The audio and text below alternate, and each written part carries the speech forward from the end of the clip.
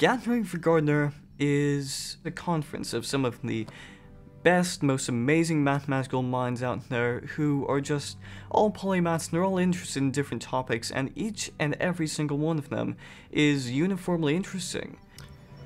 Well, I try and describe it as a community of people who are interested in intersections between math and so many other different areas. Math and art, math and puzzles, math and magic. We live in such a wonderful interdisciplinary world, and it's great to have an organization, a community that celebrates those intersections.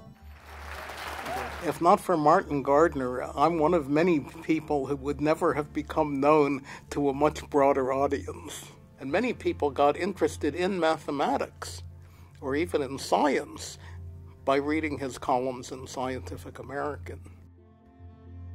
Everybody has this connection with Martin, obviously, and he was the one who would then go out and try to understand things, try to learn things. He himself confessed that he had difficulty with a lot of the things that he was doing. He spent a lot of time trying to gain enough mastery then to be able to explain it, and spent his life sharing these things, trying to explain it to other people in a way that made it clear, the way that made it accessible to so many people, the way that gave them that aha moment.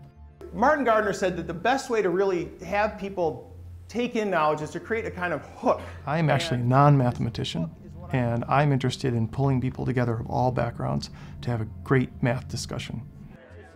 I thought, okay, I'm a high schooler. I'm going to come to this conference with a bunch of people who have PhDs in mathematics, and I'm going to be completely lost. It's been very much, oh, you're a high schooler, well, have you heard of this? And what got you interested in Martin Gardner? And can we show you some cool math tricks? And of course, I absolutely love that. What I do at the gathering usually is somebody's interested in the cube, and I'll explain to them something that's related to what they know. There's a lot of inspiring stuff that happens here. I've run into a lot of cool people, spend a lot of time explaining things, and then getting interesting ideas about other things. So the gathering is really a great place for learning about things you didn't know and sharing the ones that you did.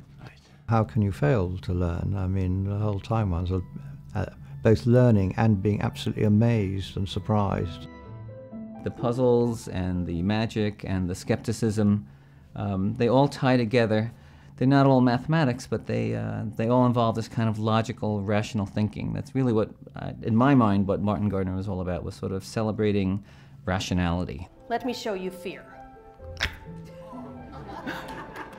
It's about the celebration of simple truth. And it's about the struggle over simple truth, because when you add in magicians and skepticism is coming at it from one side, mathematics is coming at it from this side, and magicians are there to mix things up. Another ball through the cup, just like so. Just like this. You find people who know things here which are buried away in the recesses of the past, sets off a memory in somebody, and you get a bit of information that you never would have found out otherwise. You come and you interact with people, and you get this fantastic creativity recharge, because people have so many different areas, and when you talk to them, little things they say trigger ideas in you that then expand in some crazy new direction that neither of you could have predicted. The future is already here, but it's not evenly distributed. But when I come to the gathering, I feel that I'm much closer to that front that is the future than I am elsewhere.